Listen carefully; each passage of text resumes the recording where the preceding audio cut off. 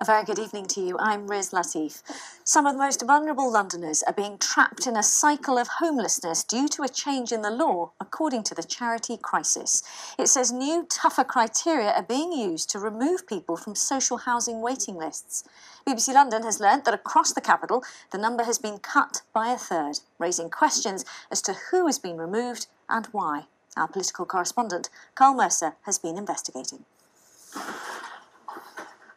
Clavia used to be on the housing waiting list. Since August, she hasn't been. She couldn't pay her rent and fell into arrears. Now she's homeless and unable to get back on the waiting list for a home for herself and her 2 children. You're just stuck in a place where you have no control, and that's the worst. I think it's one of the worst feelings. You have a problem that is your problem, but you can't solve it.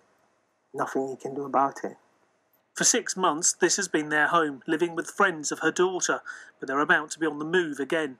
Since August, they've been permanently just in bags and boxes. This is how I've lived.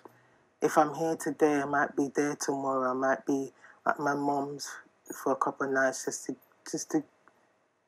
Clavia's not alone. Across London, thousands of people have been taken off a list for council homes since the introduction of something called the Localism Act 6 years ago.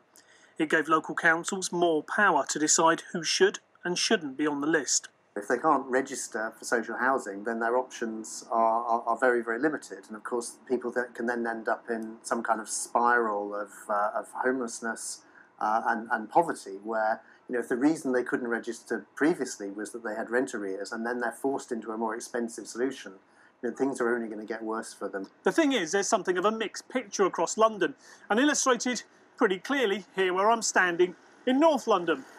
On my right is the London Borough of Camden. Here, waiting lists have gone down by 16,000 since 2012, a drop of something like 85%.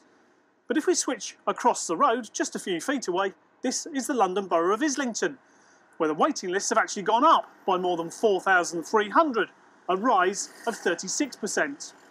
Some councils have excluded people like Clavia in rent arrears, but others have introduced rules saying only people who've lived locally can get on the list. But the rules across London are different.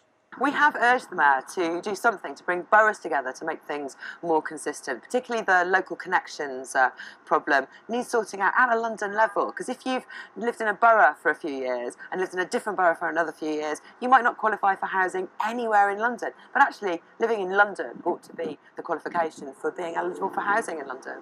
Any change like that, though, would come too late for Clavia. Carl Mercer, BBC London News.